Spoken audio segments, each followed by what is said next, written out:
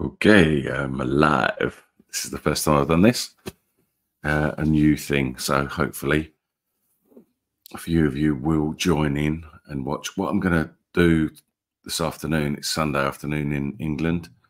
And what I think I'd like to do is have a detailed look at what's going on with Bishop Strickland, because I think there's loads to it.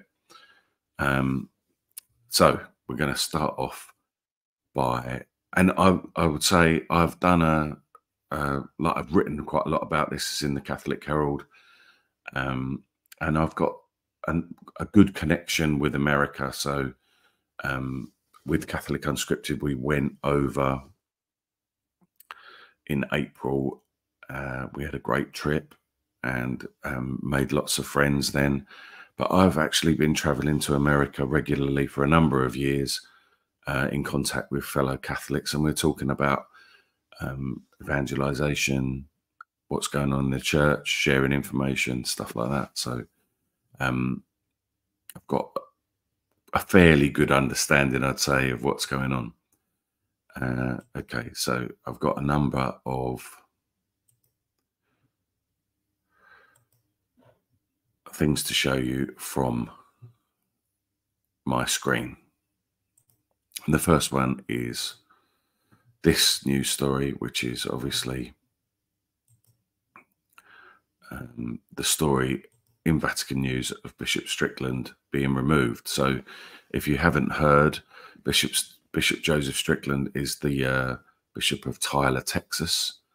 And yesterday morning, while I think Bishop Strickland was still asleep, the Vatican issued a notice in its bulletino that the Holy Father himself had removed Bishop Joseph Strickland from the pastoral governance of the Diocese of Tyler and appointed Bishop Joe Vasquez of Austin as the apostolic administrator of the same diocese. And that means that it's sede vacante, that the episcopal seat is empty. Now, this follows on from, if you've been following the story, there was an apostolic visitation ordered by the Pope last June in Tyler, which was entrusted to two US bishops, Bishop Dennis Sullivan of Camden and Bishop Emeritus Gerald Kikanas of Tucson. As a result of that, I mean, it's set like it says, and I think it's important to say that it says in here, they conducted an exhaustive inquiry into all aspects of governance and leadership of Tyler by its ordinary Bishop Joseph Strickland. And as a result of that visitation, the statement concludes the recommendation was made to the Holy Father that the continuation of office of Joseph Strickland was not feasible.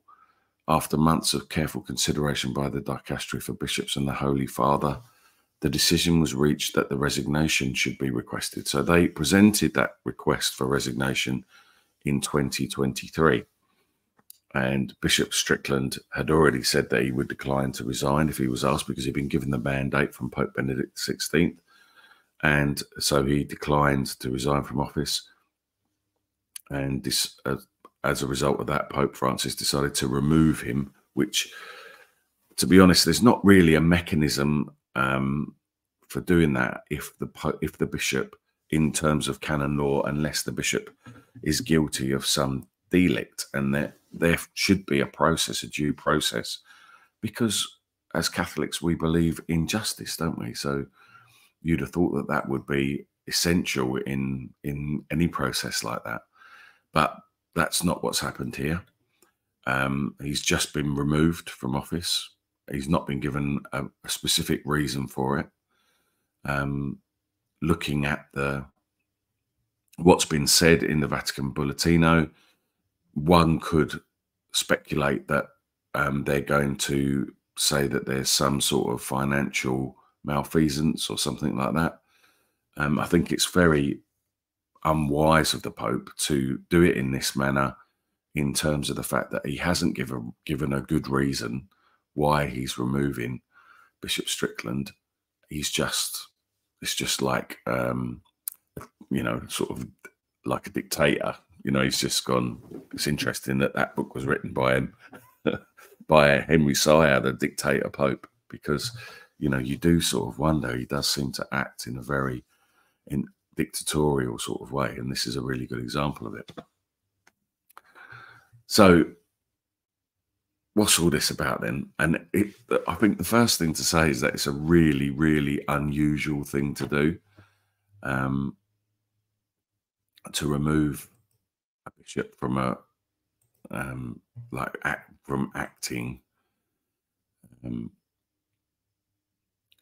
as a diocesan bishop. It very, very rarely happens. What I wanted to do was show you some other bits and pieces. Let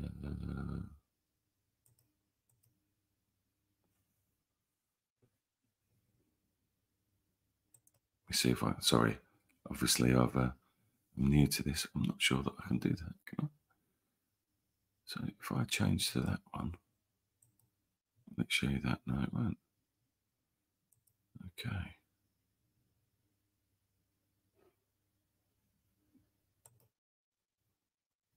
That stopped it. Now I have to do it again by the looks of it. Yeah, I do. Okay, so the next one that I wanted to show you was this one. So I'll try and put all these links in the bottom in the show notes. But so this is a podcast that I did on the Catholic Herald podcast with Dr. Gavin Ashenden, when we talk about what was going on with Strickland. And basically a lot of the information that I'm going to put in this video is in that podcast. So you can go over to the Catholic Herald and have a read of that if you want to. Have a listen to it, sorry. Okay, so the next thing then is to show you some bits from my blog. Again, you can check those out. I'll put the links at the bottom. So the first one is this, which is, why has Bishop Strickland been removed? Now, I think it's probably because of this. So this is a tweet that Bishop Strickland made. This was the big thing, I think, that people started talking about. It was on May the 13th this year. And he'd got into kind of a debate. He'd been asked to be part of an online thing with Patrick Coffin, a conference, and there was a guy on there who was a sedevacantist, and basically loads of people withdrew, and some friends of mine withdrew, and Bishop Strickland withdrew as well. And then by way of clarifying that, he issued this tweet, which was, please allow me to clarify regarding Patrick Coffin, about challenging the authenticity of Pope Francis. And he says, quite wisely, I disagree. I believe Pope Francis is the real Pope.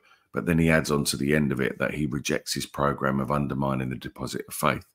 Now, I think when that tweet was posted, lots of people were like, you know, that was a bit close to the mark, a bit near the knuckle sort of thing for the bishop to say. And I think it probably created quite a lot of heat.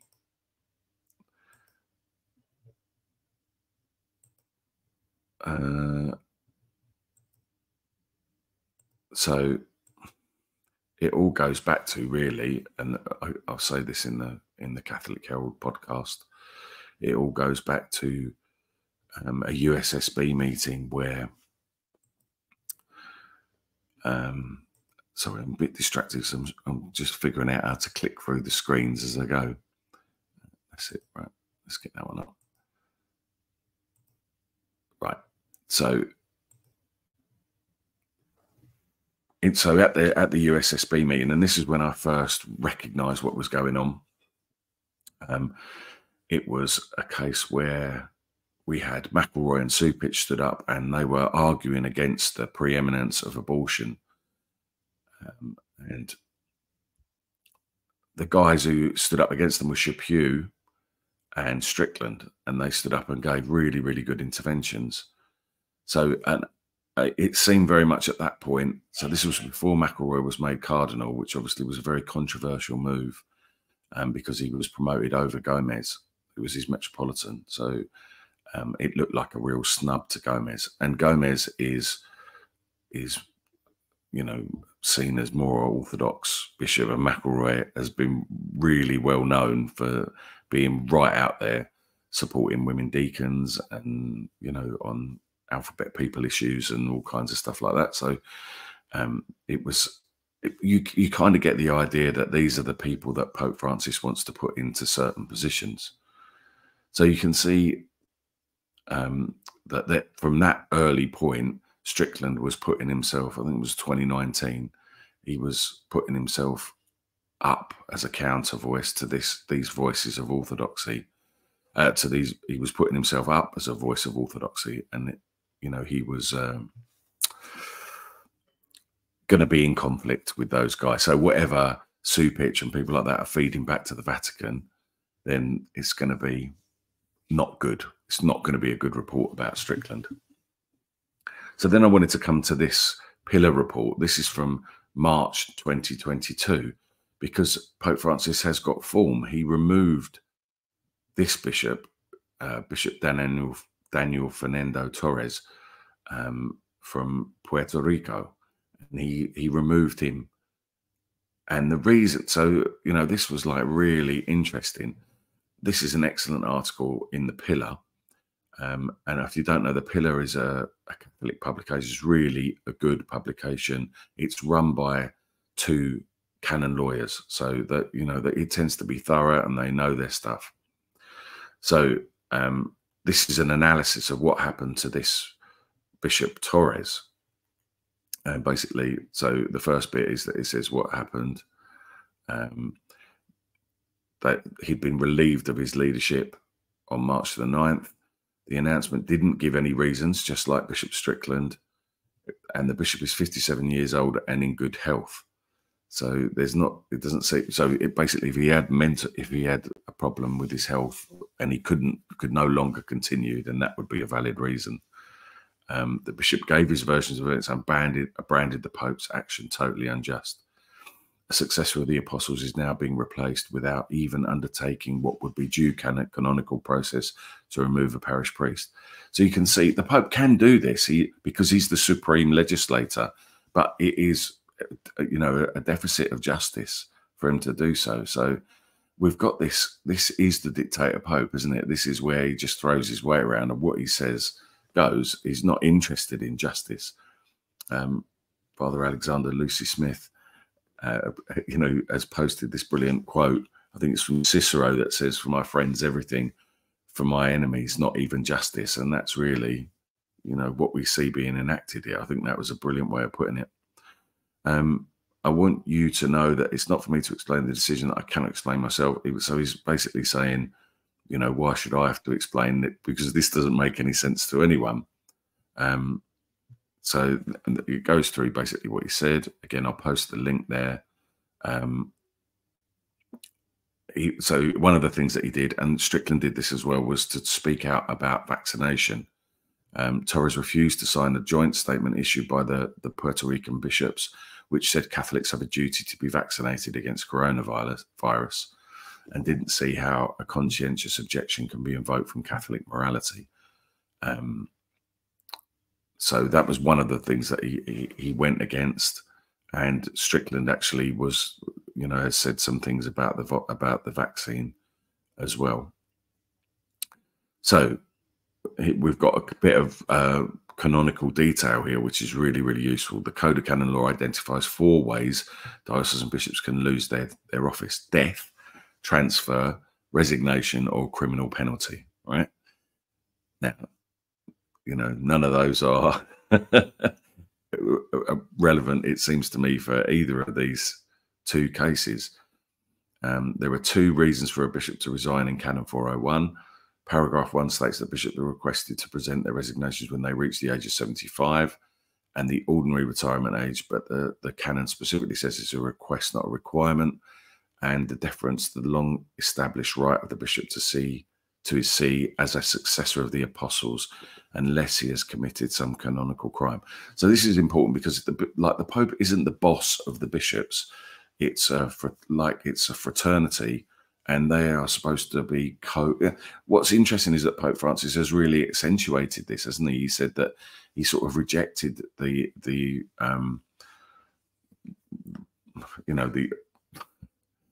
title of Pope, and he wanted to be called the Bishop of Rome. And he kept going on about more accountability for earlier on in this papacy, for the bishops, that they should work in a collegial way, which, like, again, we've got this same thing we encounter time and time again, where his words and his actions don't marry up with each other. I remember, reading Laudato Si, and it basically cites two sources for its authority. One is Pope Francis's previous writings, and the other is various bishop conferences around the world. So he has sort of been reaching out to this kind of episcopal collegiality thing when it suits him, but then he just seems to ignore it and enacts his supreme legislator position when it suits him. Paragraph 2 of the canon says that bishops are earnestly requested to resign if they become unable to fulfill their office for reasons of health or some other grave cause. But again, the law frames are a matter of request. Resignations cannot be compelled if they are to be valid. So privation is another reason for removal of the office. Some canonical crimes would be abuse of office, which can be punished by a privation of ecclesial office, including that of a diocesan bishop. But canonical penalties have to be imposed as a result of a legal process, either a formal trial or a canonical extrajudicial process. Pope Francis has broadened the list of crimes for bishops specifically can be deprived of their offices through 2 pieces of canonical legislation. But in all those cases, loss of office is expected by canon law to follow a clearly delineated canonical process and a guilty verdict. So what's going on here? Again, we've got Pope Francis not playing by his own rules, haven't we? The most grave crimes in the church, heresy and apostasy and schism, carry with them automatic excommunication, which includes suspension from office. Apostasy and schism, the refusal of submission of the Roman Pontiff or of communion with the bishop subject to him, also incur an automatic loss of ecclesial office. But to take effect, these penalties have to be formally declared by the church's proper authority. It's worth noting that formal schism is very narrowly defined in the church and involves issues only of faith, sacraments, or legitimate governance. So I think this is really important because it's very clear. It goes, it goes through the reasons really, really clearly. And the final bit that he's got. So in terms of, if you want to go through it, you can see what he says about Puerto Rico, where no one's given any official reason why that bishop was relieved of duty. But there was this stuff that basically he supported. He was against Traditionis Custodes and supported the traditional Latin Mass. So can the Pope fire a bishop? Assuming Torres' right to claim that Francis removed him without even undertaking what would be a proper canonical process to remove a parish priest, that doesn't mean the Pope can't do it. Notwithstanding the absence of any evidence of a canonical crime or the reticence of previous popes to remove diocesan bishops by papal fiat, Francis does have, according to canon law, supreme, full, immediate and universal ordinary power in the church, and specifically the primacy of ordinary power over all particular churches. While the Pope is always joined in communion with other bishops, the law explicitly states that he nevertheless has the right, according to the needs of the church, to determine the manner, whether personal or collegial, in exercising his office. So that Pope Francis can basically fire a bishop. In Torres' case, Pope Francis has decreed that he is removed from office, and according to canon law, no appeal or recourse is permitted against the sentence or decree of the Roman Pontiff. So once the Pope has said that, then attempting to appeal a decision of the Pope is a canonical crime. There's another good bit in here that I seem to have skipped over, where it's talked. Right, here we go. So this is a really, really good bit. I think this is really important. Right. So it's basically, has this ever happened before, right? And they talk about, has this ever happened before? Popes have been reluctant to do it except in the most serious cases because the church presumes that a bishop has the right to lead and govern his see. He's usually asked to resign rather than see the Pope remove him from office, in part because of the presumption of his right to office. In the past, when popes have been determined that a bishop is no longer suited for ministry, even gravely so, they have usually shied away from forcibly removing him, even in dramatic circumstances. Now, we don't have dramatic circumstances in either of these issues. Basically, with Strickland, it seems like, so if Pope Francis is all about parousia, you know, this dialogue that he keeps talking about, wouldn't you think that a pope who was, you know, the expert in dialogue would ring up Bishop Strickland and say, hey, Bishop Strickland, what's going on? You know, what's your problem? Bishop Strickland would say, you know, well, I'm worried you're undermining the magisterium. And he'd say, well, how am I doing that? And then they would have a discussion and the Pope would bring him on side. Would that not be, if we're all on the same playbook, right? If Pope Francis isn't undermining the magisterium, and if Bishop Strickland's got it wrong, then why would that not be a problem? But that's not what's happened here. Pope Francis has gone for the axe and given him the chop. So that's a bit of a worry, isn't it? You know, just that in itself, I think. So, all right, moving on to the next thing. It's not that present. Share screen. I'll get the hang of this one day, won't I? It's very early days. Right. So the next thing was this, I think. Yeah. So this is the other thing that we've got going on today, right? Which is, I think, really, really interesting. This is Robert Mickens, who writes for Le Croix, and he's written this article in Le Croix about this bishop who is in Sicily. And this is a part of the quote, right? This is the quote here. Bishops and covering up sex abuse. Francis' remarks to the group from Sicily appear to be much more problematic, though very few media outlets, at least in the English-speaking world, have even noted them. Basically, the Pope began that the encounter by defending Bishop Rosario Gizana, a Sicilian prelate who's been accused of protecting a priest who's currently under trial for sexually abusing a minor. This is what the Pope has said, right, about this guy. This bishop is bravo, which means good, obviously. He's been persecuted and slandered, the Pope said. He's a good man. But in an audio recording, which is part of the trial, the priest confesses to having child porn on his computer, and the bishop tells him not to worry because another priest of the diocese recently did much worse. So that's okay then. So, you know, if anyone's not fit for it, I mean, these are seriously problematic things. It shows, it demonstrates that children are being abused right now because of this sort of thing from Pope Francis. There's a bit more on that as well, actually, from Alexander Lucy Smith. Let me see if I can get that for you. It's here. Okay. So let me just check. You can see that. Yeah, good. Okay. So this is from Father Alexander Lucy Smith, who's a priest of Arundel and Brighton, and very clever guy.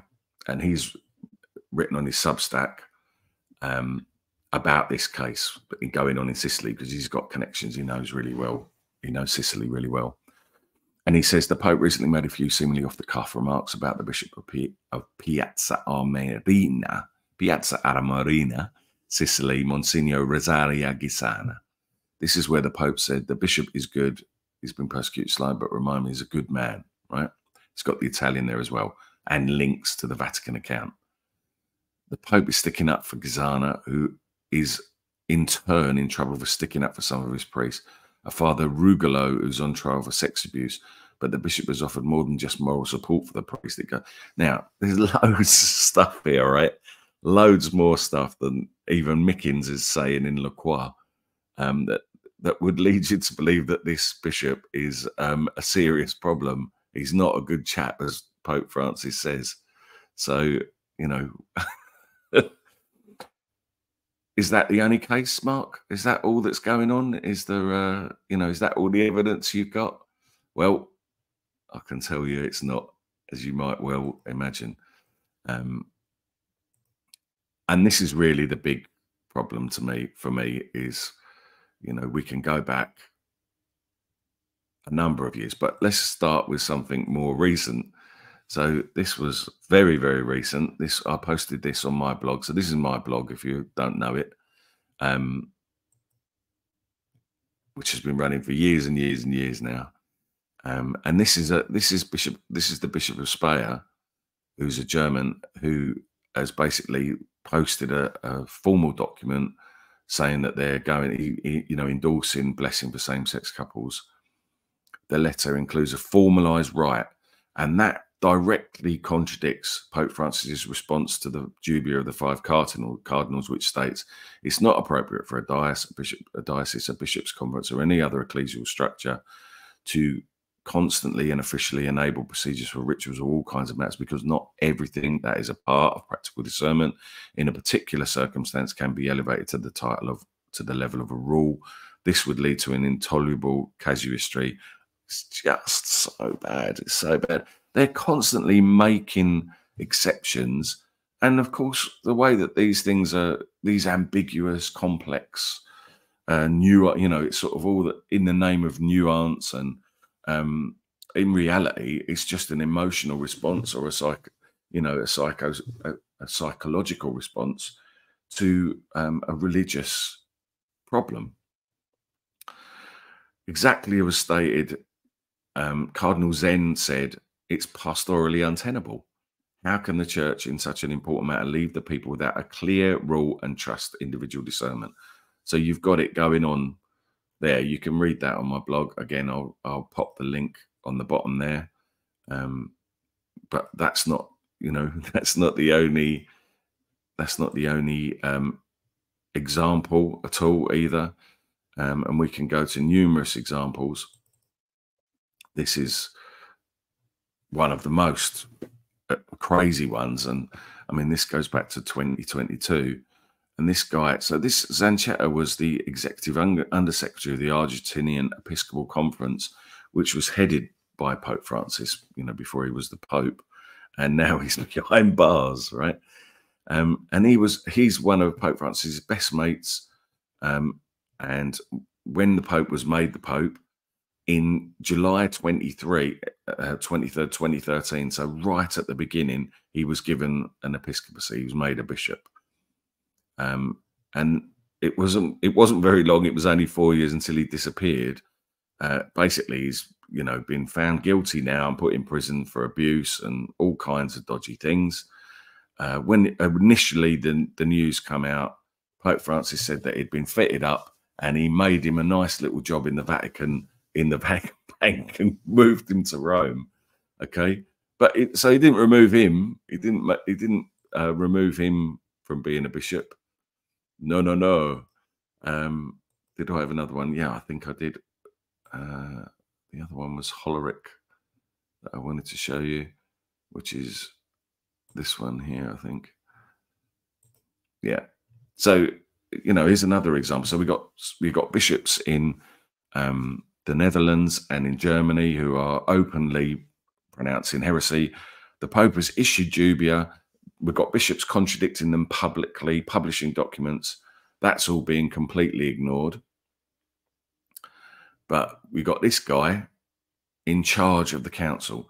So if you don't know, Cardinal Hollerich was made the Realtor of the Synod on Synodality.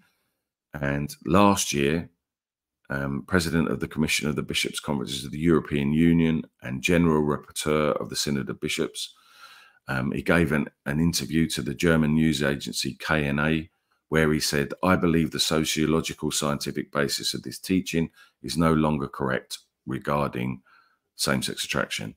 The way the Pope has expressed himself in the past on homosexuality can lead to a change in doctrine. I think it's time for a fundamental revision of doctrine. Okay, so the Cardinal said that basically he said that the Catechism and the Catholic Church is wrong. And he didn't get removed like Strickland got removed. Instead of that, he basically was promoted and put in charge of the synod. So what you see is that the Pope is using particular people with an ideological bent, and he knows those are open ideological bents, and he is putting them in strategic places so that they can facilitate a widening of the conversation about these difficult topics or controversial topics. Obviously, then the other big one, I suppose, is the McCarrick one, isn't it?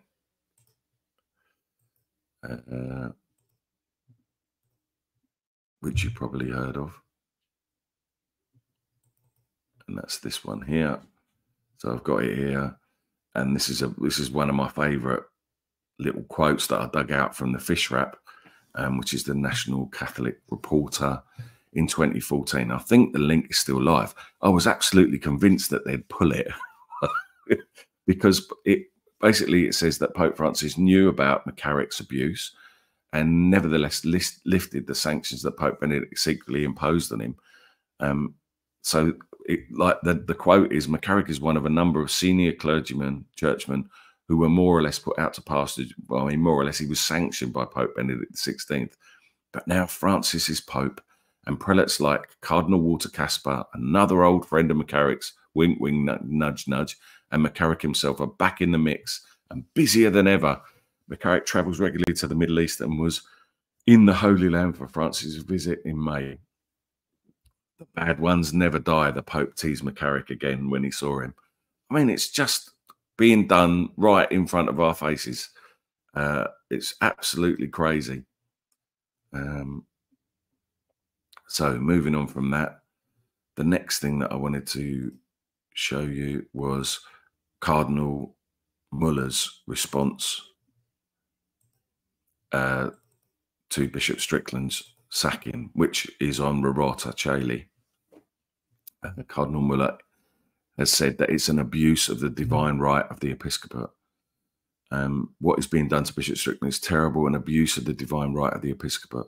If I could advise Monsignor Strickland, he should absolutely not resign, because then they could wash their hands of his innocence, which is why Strickland refused to resign and was sacked, according to the commandment. So people who are saying, you know, that like a friend of mine, Claire Short, was saying today on Facebook that he should have appealed, he should have, you know, resigned, and then he could have gone through due canonical process. But you can see here that internally that's not the case. It wouldn't have happened.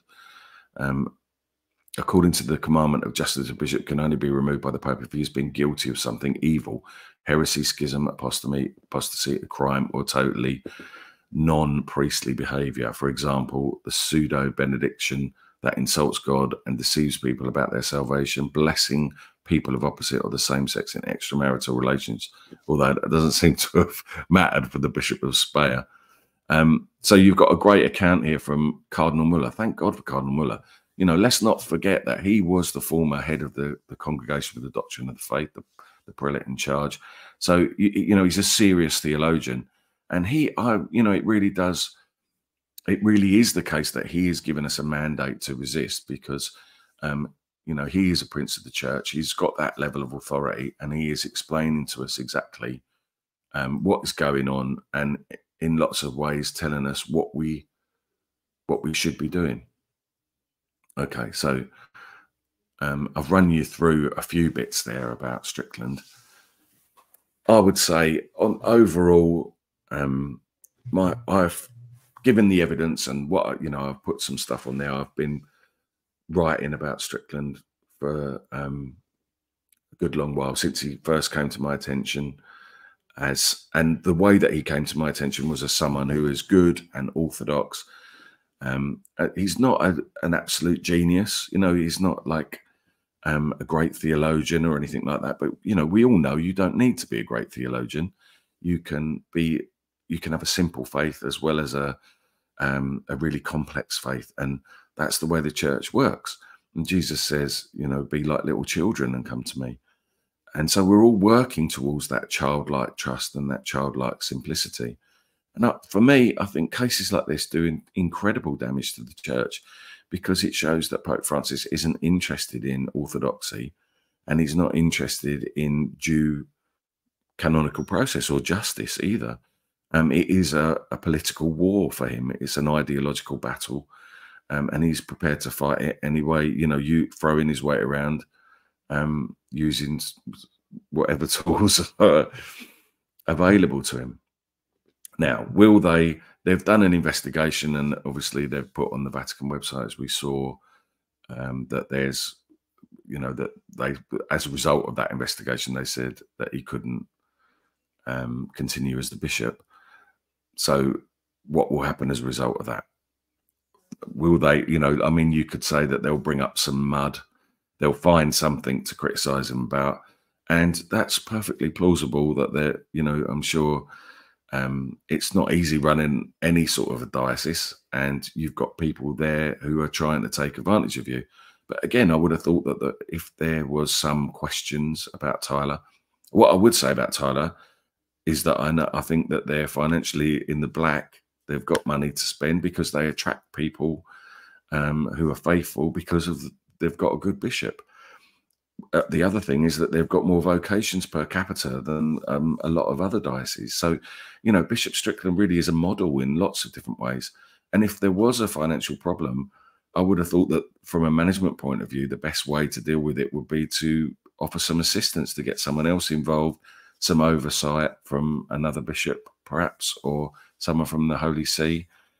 You'd have thought that that would be an obvious way to go about resolving this.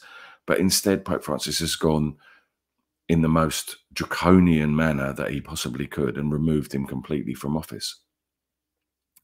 This is injustice. This is a terrible thing. But there will be, I can't help but feel that there will be massive repercussions, because Bishop Strickland, is America's bishop. This is the way that he's portrayed. But traveling around America, I can tell you that if you talk to any good, faithful American Catholics and ask them, who the good bishops are, come on, tell me who the good bishops are. And I've done this. I did this on a radio show that I was on in Chicago last year. First name at the top of the list always is Bishop Strickland. So you have to wonder, from the point of view of building the kingdom and preaching the gospel, what is Bishop Strickland doing? He's doing a really good job, it seems to me. I've not heard anything else. And he connects really well with the people. He goes out to the people and encourages them. And if you read his pastoral letters, if you read the things that he's put out, that some people, where Peter is or whatever, have said are controversial, they're not controversial. They're just restating the faith as we've always known the faith to be. So one of the other things that's said is that he's allowed himself to be manipulated by, certain elements in the media. But, I don't like that sort of attitude that says we're not allowed to comment.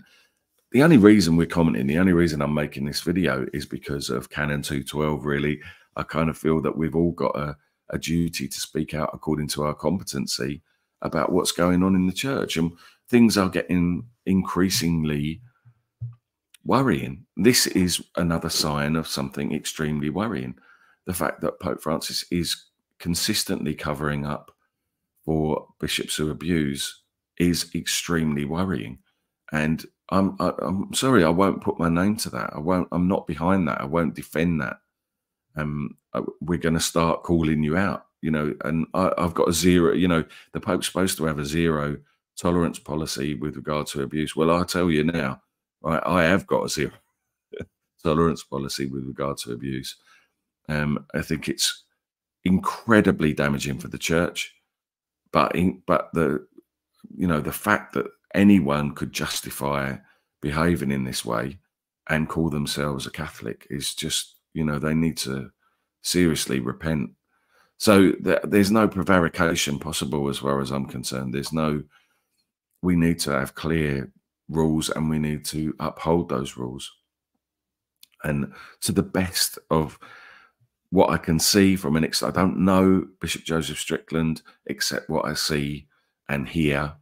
And as someone who's studied theology extensively, and I write for the Catholic Herald, and I've written my blog for years and years and years. I'm engaged with the church all over the world. You couldn't really ask for much better in terms of a bishop than Bishop Joseph Strickland. God love him. So I would ask you, all of you, anyone listening to this, to please pray for the church, but pray for Bishop Joseph Strickland. He's a good man. I really do believe that. And I think this is a terrible injustice that's been visited on him. And we need to pray for what's going on in the church. But don't be scared. Don't let it worry, because our faith continues. Our faith is in Jesus Christ. It's not in Pope Francis. So, he hasn't got long left. God love him. We pray for him. We love him. He's the Pope. We respect the office. But, I think we have to be incredibly worried about the damage that's being done, not just to the church, but also to the office of the Pope, because he's damaging the credibility of the papacy with these arbitrary decisions, undermining the theology on many levels of the magisterium, as Bishop Strickland pointed out. So we need to speak out about that. And I think the only thing that's I think this is going to be a really important thing in the church, because I think that the American people are not going to, it just seems really poor decision from Pope Francis to do this in the manner that he's done it, the most aggressive manner that he possibly could have done it, really, because I really do believe that the American people are not going to like this. They're not going to react well to this, and there will be repercussions. I'm not going to suggest anything in particular, except that I do think we should all, if you can, write to your local bishop and just express how devastated you are.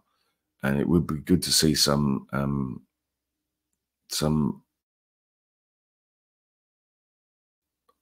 of the bishops standing up for Bishop Strickland, wouldn't it, as well? That would be a really good thing to see. So anyway, thanks very much for watching this. God bless you all. If you've got any questions or suggestions for other videos, pop them in the comments and I'll get back to them. I'll try and post all those links for you.